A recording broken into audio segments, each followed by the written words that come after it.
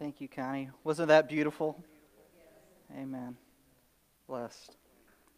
If you would, go ahead and turn with me in your copies of God's Word. This morning we're going to be looking at James, chapter 1, as we begin a brand new sermon series as we launch into this new year titled Focus.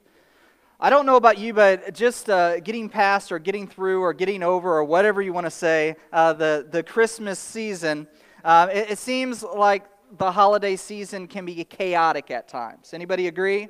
I just had a conversation with a young lady this morning, and we talked about just that, of how chaotic the Christmas season is within their family, and how she is ready for some, I guess, a time to not be so busy. Well, the reality is in life, sometimes we get so busy that we become distracted.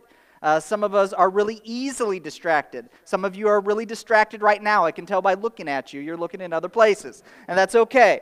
Well, life is full of distractions that lead us down paths of empty pursuits. What I mean by empty pursuits is sometimes we set out to do, maybe intentionally doing the right thing, but we're actually investing more time, more effort, more money, more whatever into areas that really have no meaning.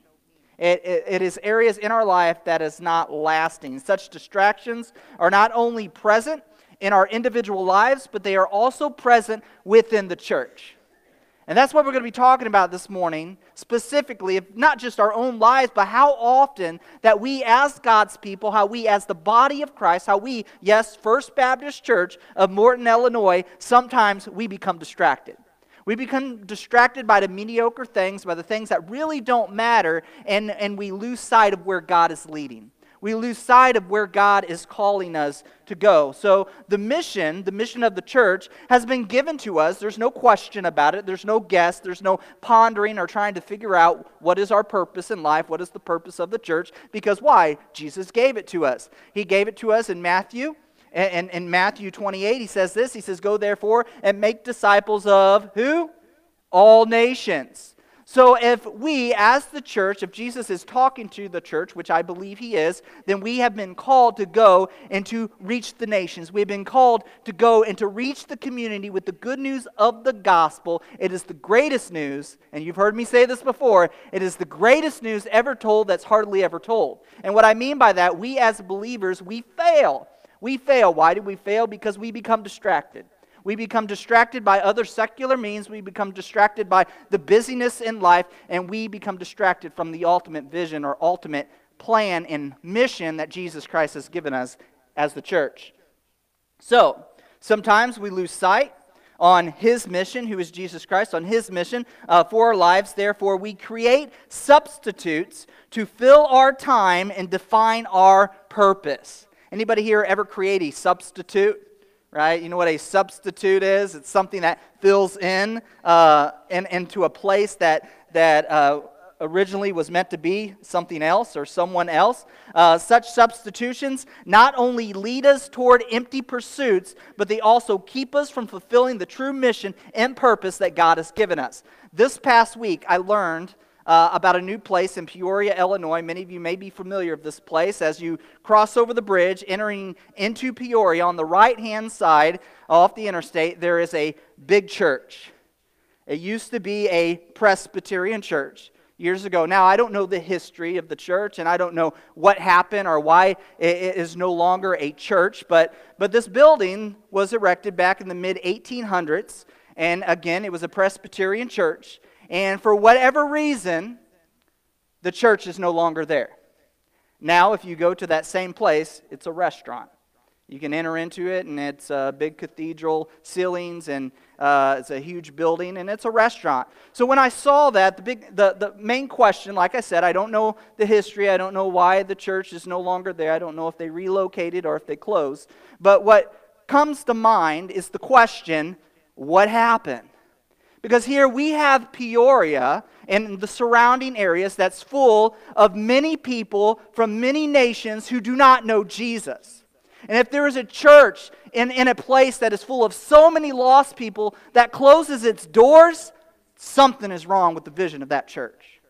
Something is wrong with the vision of that church. Like I said, I don't know. Maybe the church relocated and that was just an empty building. I don't know that. So the question is, what is going to happen here at First Baptist Church. I cannot tell you if this church is going to stand until Jesus comes. I cannot tell you if this church is going to be open another 10, 20, 30, 50, 100, 200 years. I don't know that. But what I do know, without a vision, people perish. Meaning, if we don't have a vision, if we don't have a focus as a church going into this new year, then we are not going to fulfill God's plan. We are not going to fulfill the commission in which He has given us here today. Many years ago, my daughter, she was about 3 years old. I can talk about her right now because she's not here today.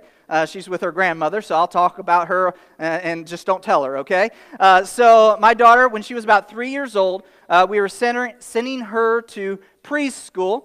She was entering into school, and for those of you who are parents of children, you know when you send your child to school or preschool, they have to have an eye exam and to test their eyes. And I remember we sent her, and they had an eye doctor that came to the preschool and was doing the eye exams, and we found out at that moment that her eyesight, in one eye, and I don't remember the numbers exactly, I think one eye was like 400, and I don't remember the other eye, but long story short, she was almost blind. I mean, she could not see.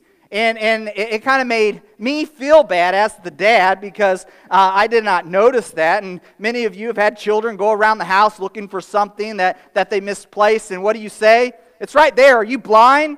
Right? So at that point, I felt guilty because in reality she was, and I did not know that. But I remember when my daughter got glasses for the very first time. And she received these glasses. And I remember we were outside, we were standing in the backyard, and she was looking up at the trees. Now, what I did not know until that moment is at that moment was the first time that my daughter could actually see leaves. Before that, everything was a green blur. Some of you are shaking your head. Maybe you've gone through something similar. It was a green blur. But what happened? Her vision... Right, her vision was corrected. We as the church, sometimes we're going through life and we may not know it, we may not recognize it, but we see a big blur. We don't know where God is leading or where He is calling or what He has commissioned us to do because we need to correct our vision. And that's what the sermon is about. That's what the sermon series is going to be about. How we as First Baptist Church of Morton, Illinois can have an eye exam. Don't worry, I'm not going to make you read a chart this morning. You can read your bulletin or the screen up behind me. But we want to make sure that our focus is in the right place.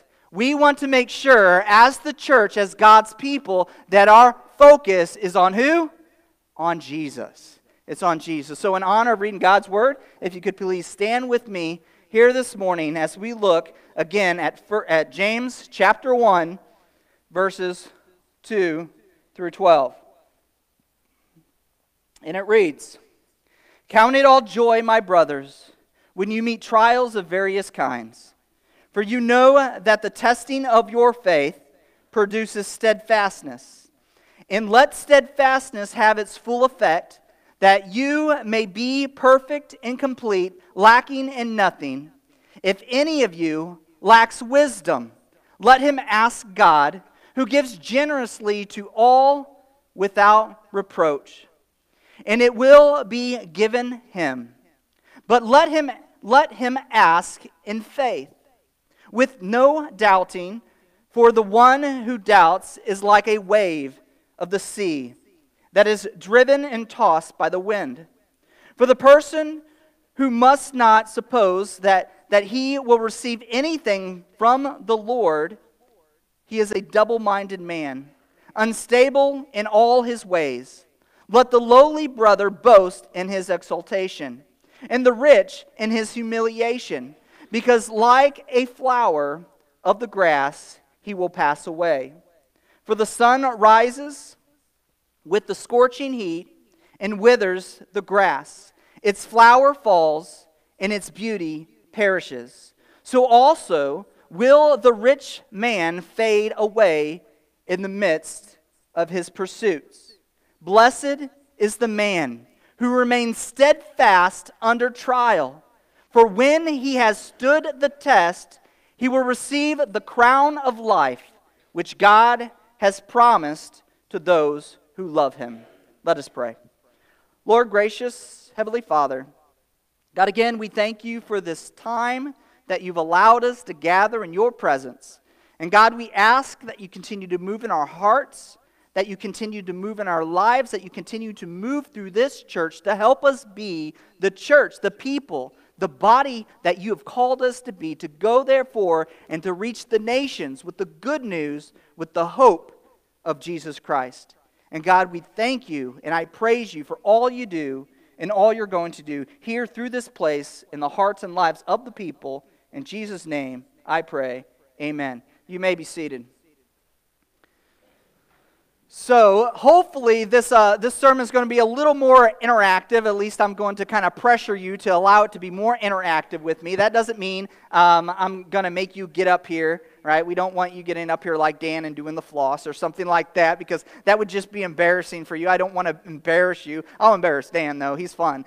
So again, I'm going to ask you 4 questions. These questions are going to help us identify our focus. As a church, as the body of Christ. Remember, we're not just talking about individuals, but we're talking about we as the church. As the church. So this morning, again, we will examine 4 crucial questions that will help us better understand our overall mission and how we as the church can focus on the path in which the Lord has laid before us. Who in here knows you believe with all your heart that God has a plan for your life?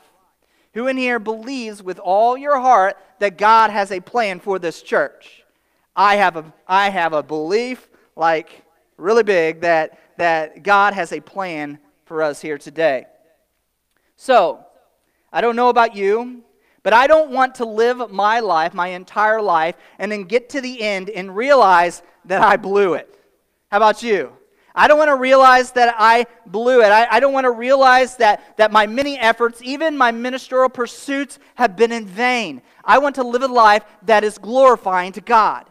And I believe that we as the church, the only way that we can glorify God is by obeying His commandments, right? Is by fulfilling the commission in which He has given us as His people. So, question 1, and you can...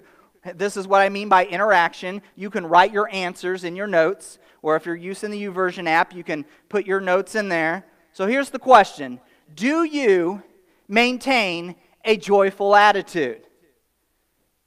Ooh, that's a tough question, Pastor. Right? Do you maintain a joyful attitude? We see in verses 2 through 4. It says this, James speaking, he says, "Count it all joy, my brothers, when you meet trials of various kinds, for you know that that the testing of your faith produces what? Steadfastness. And let steadfastness have its full effect, that you may be perfect and complete, lacking in nothing." So James, what is he talking about? What is James speaking about here in this passage? What does it mean to test your faith? Has anybody ever felt that your faith was tested? Right? What does it mean to test your faith? Well, for those of you who are teachers, do we have any teachers in the room? I know we do. Right? For those of you who are teachers, you know that testing a student helps them better understand, and you better understand the information retained and the ability to put into practice what the student has learned. Right? That's the whole point.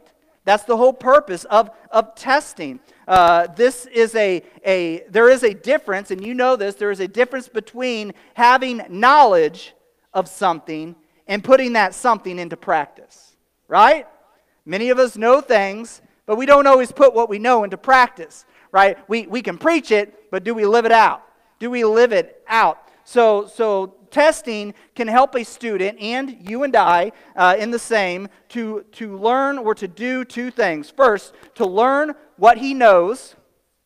Helps us learn what we know, what we really know. Right? Some of us who have been students, we know you sit down, and at that moment, as soon as you pick out your pencil and you're ready to write, what happens? Right? Your mind goes blank. Why? Why does it do that? It's because you don't really know what you're supposed to know. Right? You don't really know what you're supposed to know. So again, testing helps us learn what we know. Again, I'm not just talking about information, but I'm talking about transformation. It's transforming our heart. It's transforming our lives, but also it helps us learn what we need to know. Right? In that moment, we sit down and realize that we should have did our homework or studied a little more because we realize how much we don't know. As being one who's gone through school, just graduated with my master's degree, I can tell you, the more I learn, the more I recognize how much I don't know. There's a lot that I don't know. There's a lot that I don't know. So again, James is talking about this testing. Likewise, the testing of trials helps us gauge the level of our faith. It helps us recognize where we really stand as a believer, as a Christian, as a follower of Christ. Faith is not contingent on our own abilities. Did you know that?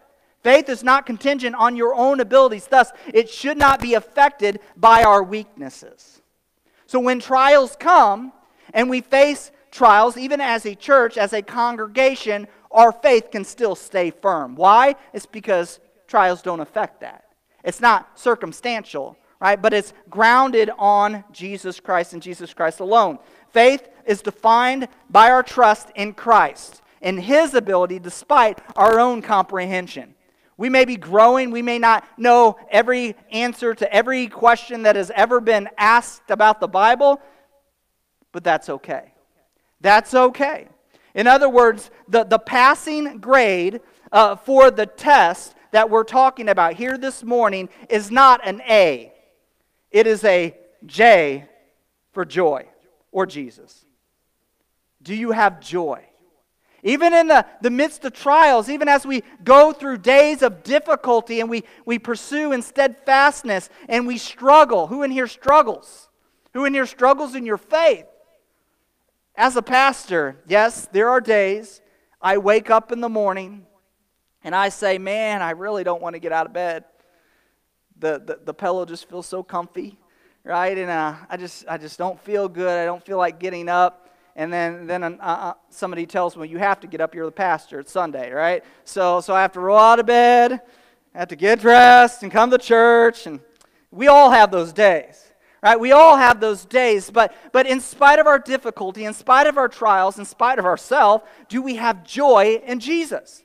Do we have joy? Can we find hope in knowing that He has overcome?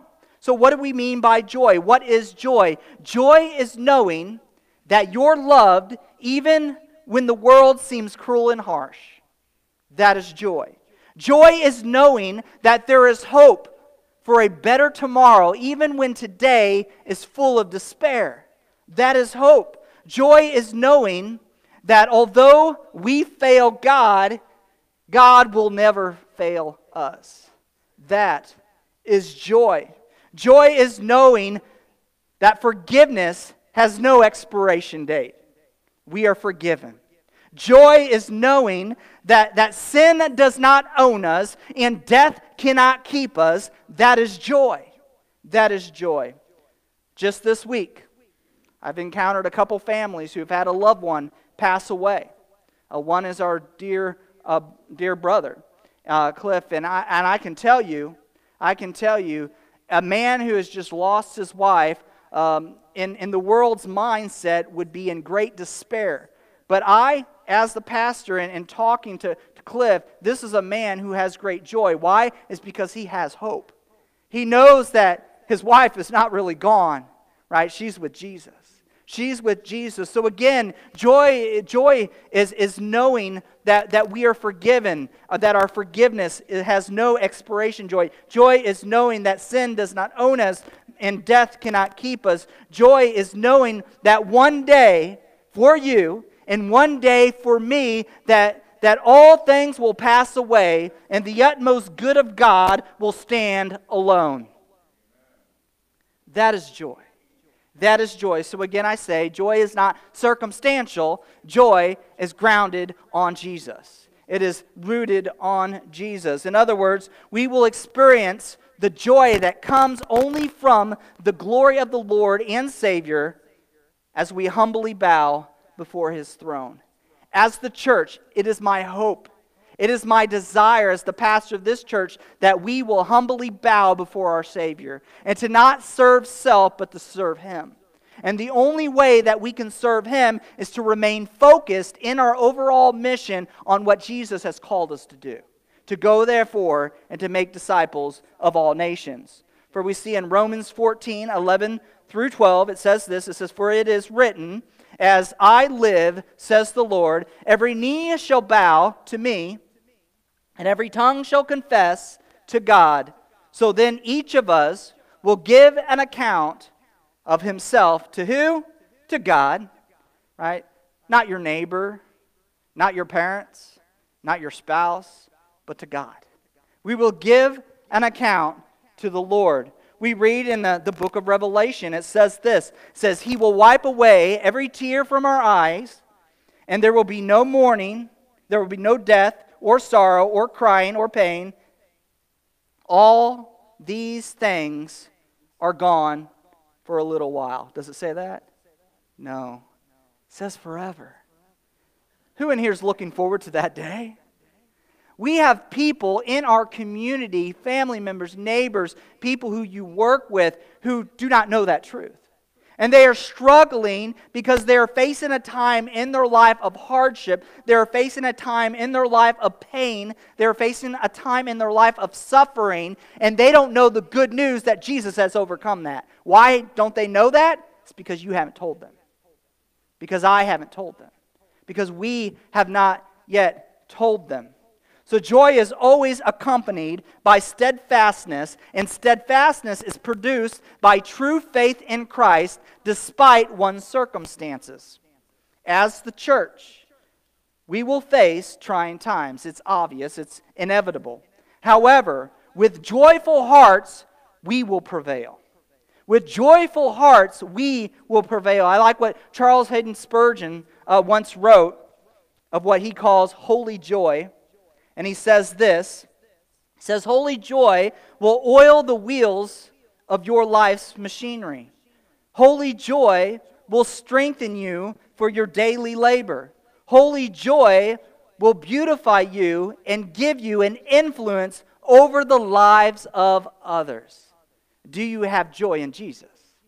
Do you have joy in Jesus? So we answered the question, do you maintain a joyful attitude no matter what the circumstance may be? Also, are you mindful of godly wisdom? Are you mindful of godly wisdom? It says in verses 5 through 8 of our text, "If any of you lacks wisdom, let him ask God, who gives generously to all without reproach, and it will be given him. But let him ask in faith, with no doubting. For the one who doubts is like a wave of the sea that is driven and tossed by the wind. For that person must not suppose that he is a double-minded man, unstable in his own way." I find the first part of this passage a little odd as we look.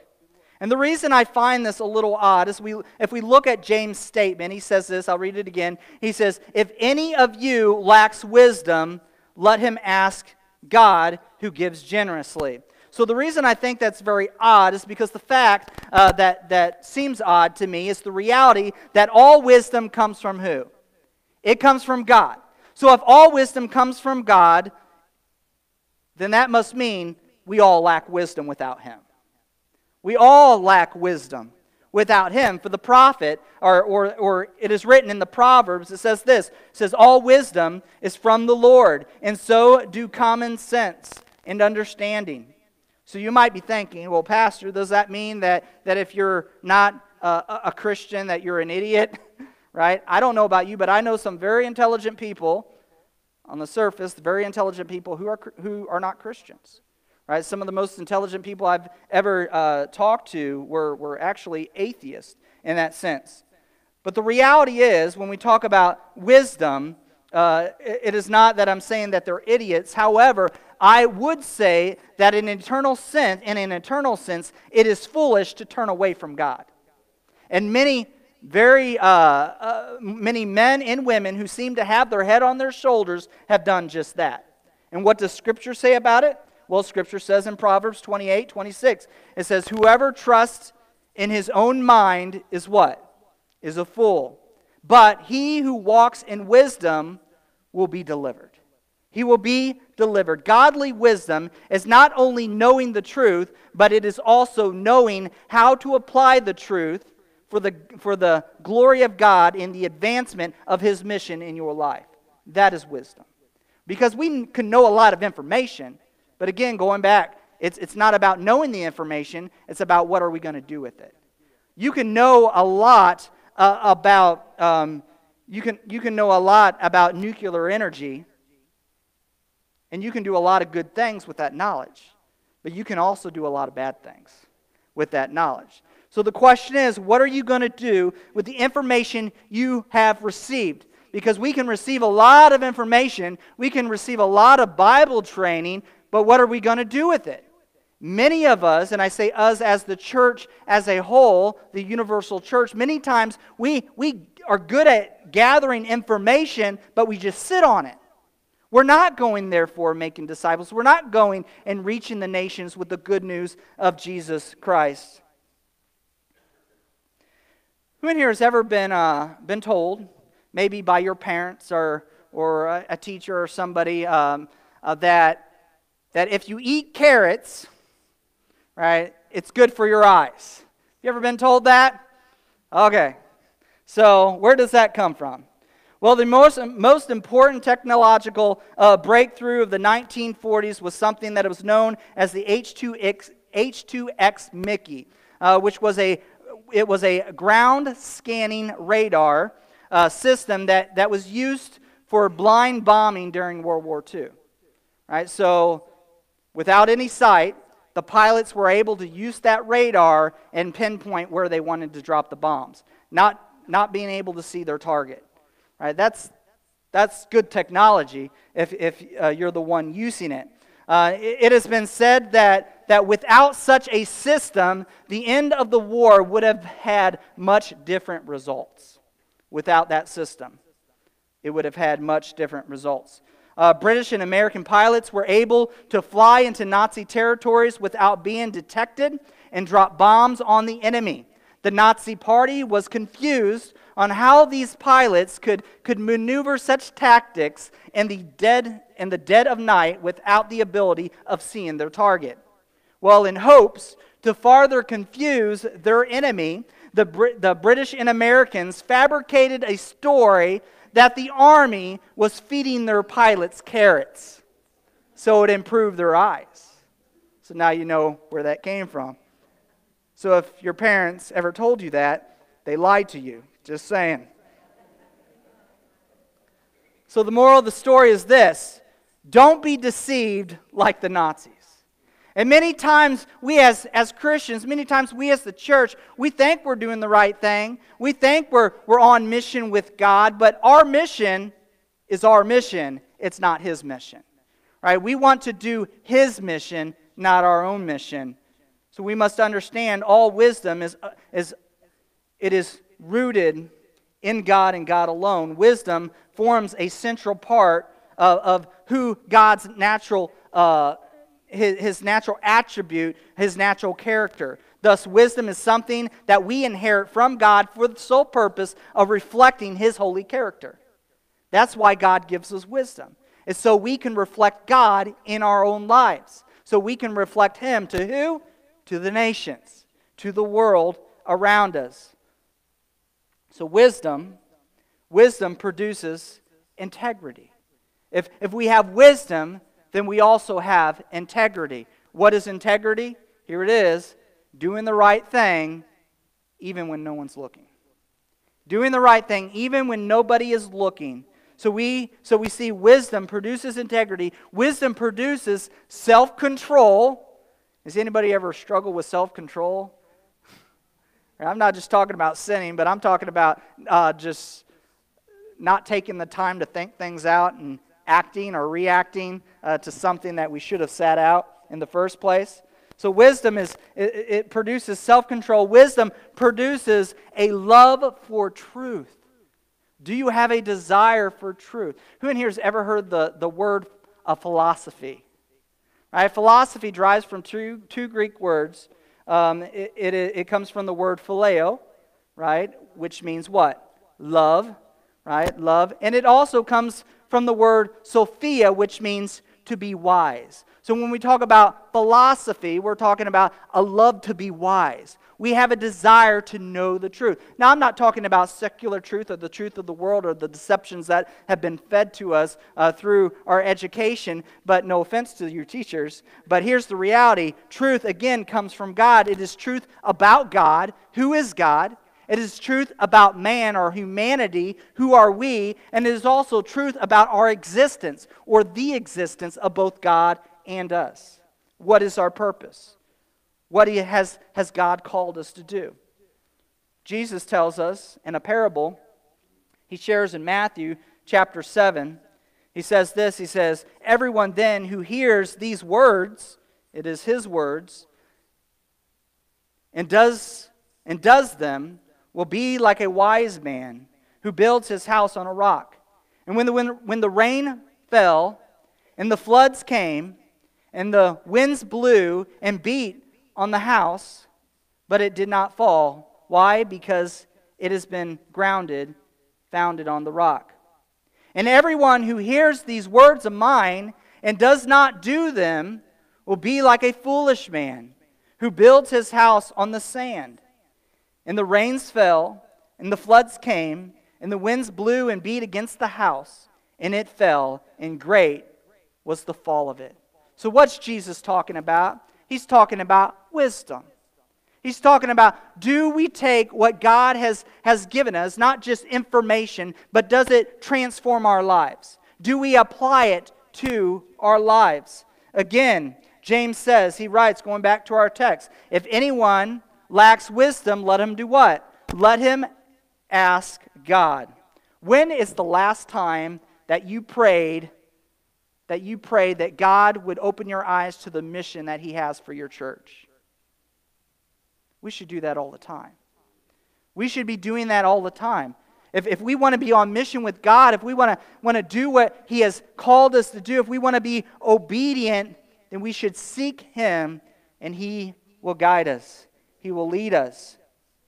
Verse 6 goes on and says, but let him ask in faith with no doubting, for the one who doubts is like a wave of the sea that is driven and tossed by the wind. Now, I don't know about you, but I don't want to be tossed by the wind. I don't want to be living my life just going through the motions. I don't want to be living my life and serving here in this church just maintaining my busyness. I don't want to be busy. I want to be useful.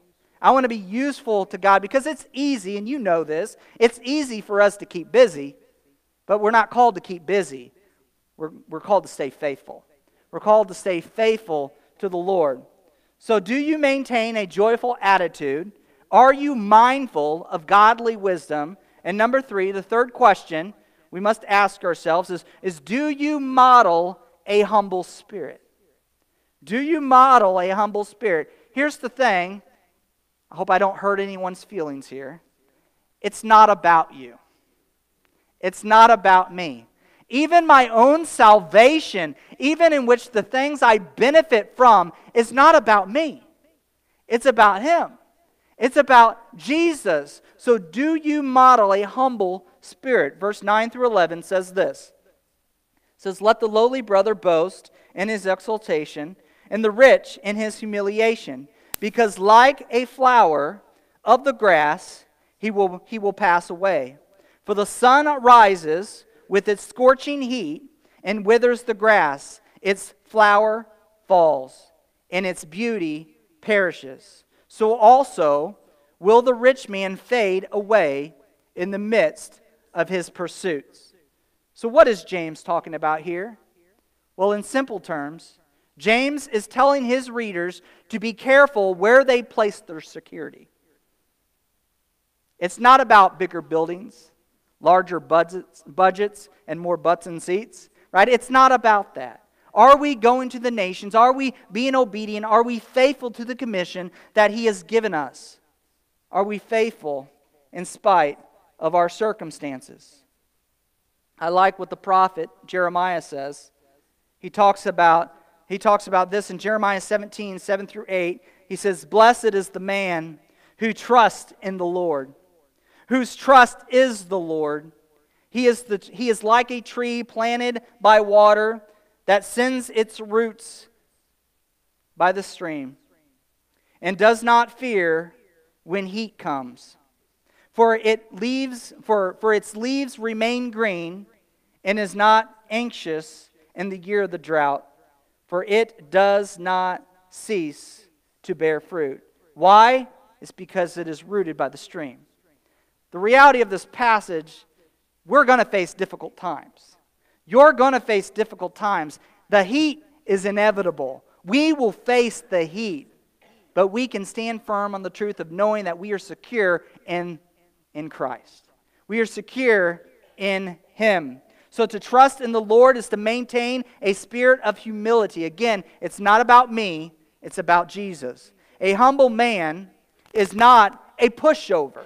It does not mean that you are a pushover because you are humble. A humble man is one who recognizes the true source of his strength, and that is God alone. That's what it means to be humble.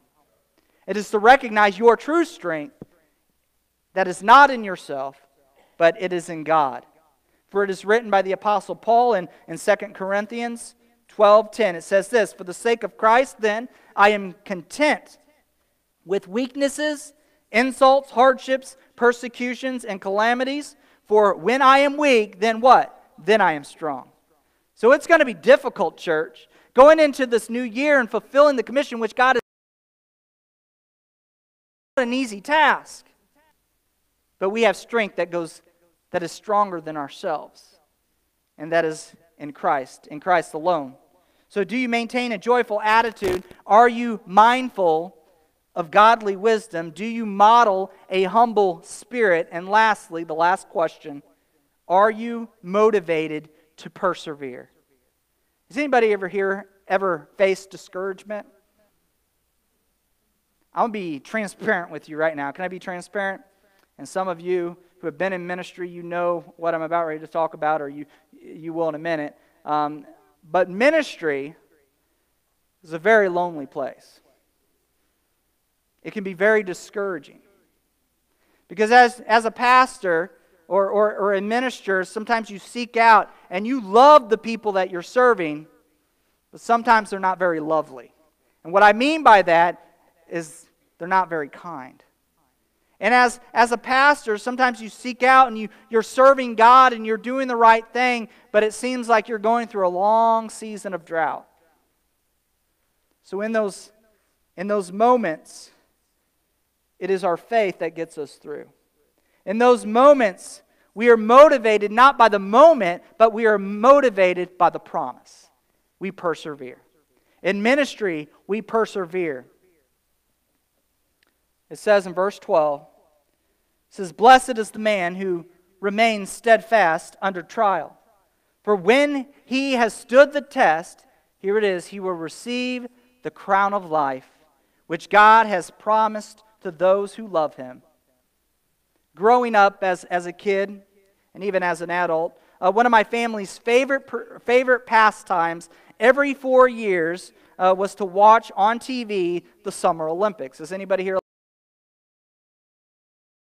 watching the Summer Olympics? The Olympics, I don't know if you knew this, but the Olympics is one of the world's oldest sporting competitions. It was the Olympics as we know it today, began in April 6th, 1868 in Athens, Greece, with a total of 14 countries that participated. However, the history of the Olympics goes all the way back to the ancient world. So when a winner or an Olympian was declared the winner, women weren't allowed to be in the Olympics at the beginning, but he would receive what was known as a laurel wreath that would be placed on his head. he would be crowned by this laurel wreath. And this wreath was a symbol of triumph. It was a symbol for him for triumph. So in our text, when James is saying, in essence, he says, if you remain steadfast in your faith and persevere through the difficulties, you will triumph and receive the reward in which you have been promised.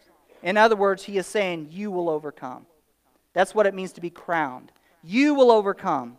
You will overcome the penalty of your sin. You will overcome the power of sin. You will overcome, yes, one day, the presence of sin. And I don't know about you, but I'm looking forward to that day.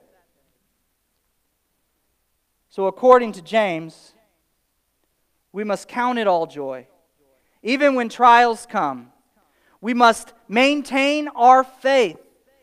True faith is always followed by obedience. If we truly have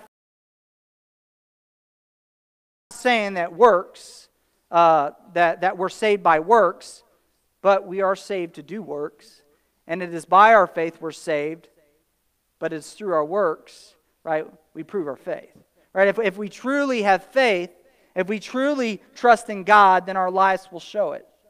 It says, Jesus says in John 13, he says this, a new commandment I give to you, that you love one another just as I have loved you. You also are to love one another. By this all people will know that you are my disciples. If you what? If you have love for one another.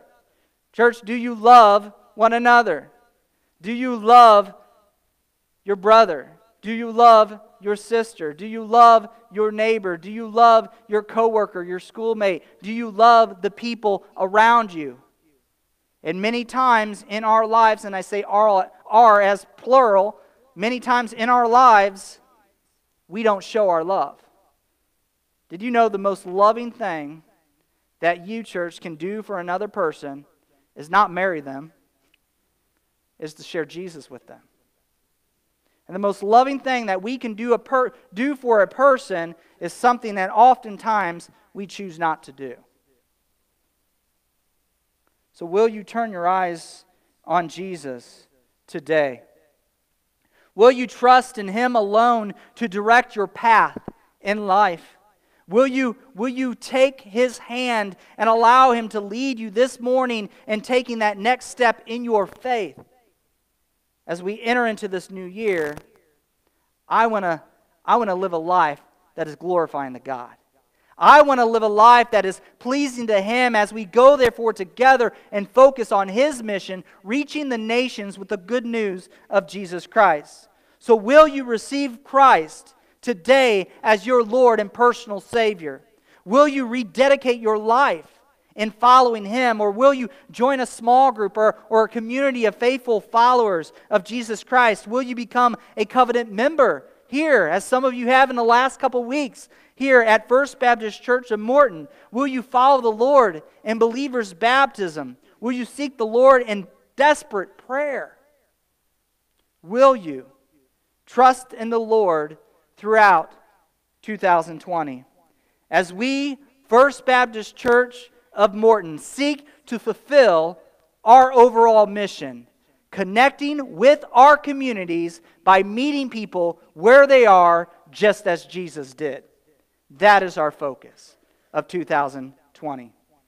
So whatever your next step may be, today is the day to trust in the Lord. Will you trust in the Lord today?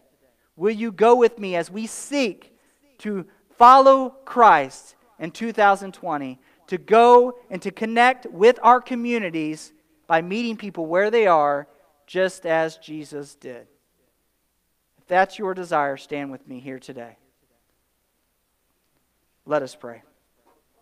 Lord gracious, Heavenly Father, God, I thank you, Lord, for the men and women, the boys and the girls who've gathered here in your presence. And God, I ask that you continue to move in our hearts, that you continue to direct our steps, that you continue to help us be faithful in obedience, and know that no matter what we face, no matter how difficult the task before us may be, that we can trust in you. And God, I ask that you move in our hearts, you move again in our lives, that you help us be your church, that you help us be your people. In Jesus' name, I pray. Amen.